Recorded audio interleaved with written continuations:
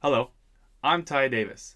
You may remember me from the film DevOps, Handle with Care, and Revenge of the Waterfall.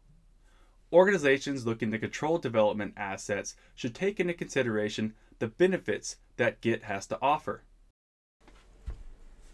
Git allows a wide variety of branching strategies and workflows. Because of this, many organizations end up with workflows that are too complicated, not clearly defined, or not integrated with issue tracking systems. Since many organizations new to Git have no conventions for how to work with it, the repositories can quickly become messy. The biggest problem is that many long-running branches emerge that all contain part of the changes. So people have a hard time figuring out which branch has the latest code or which branch to deploy to production.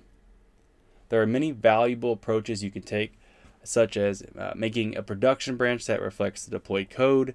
You can deploy a new version by merging master into the production branch or creating stable branches using master as a starting point and branch as late as possible.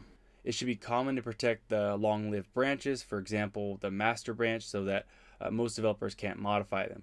So if you want to merge into a protected branch, assign your merge request to someone with maintainer permissions. Permissions in GitLab are fundamentally defined around the idea of having read or write permission to the repository and branches. To impose further restrictions on certain branches, they can be protected by preventing pushes from everybody except users with maintainer permission, preventing anyone from force pushing to the branch, preventing anyone from deleting the branch. So therefore, that helps you make any branch a protected branch. It is strongly encouraged to get code reviewed by a reviewer as soon as there's any code to review, to get a second opinion on the chosen solution and implementation, and an extra pair of eyes looking for bugs, security issues, or are there any other problems. The reviewer can be from a different team, but often it's someone who knows the domain really well.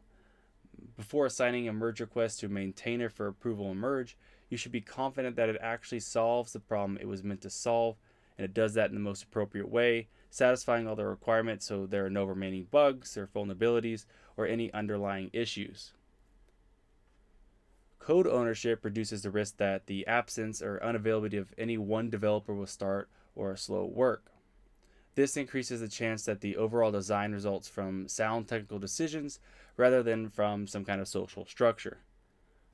Retaining the privacy and integrity of your data is crucial, and you can use a GPG key to sign commits made into a repository, enabling dependable data protection that makes it easier for creating digital signatures and file encryption.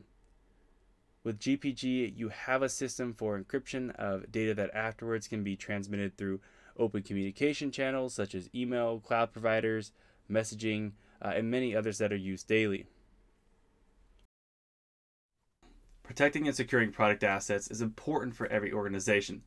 Let's talk about the importance of having the right practices in place to control changes to development assets. Be sure to check out our next video and to continue our conversation around source code management. Go on, Git!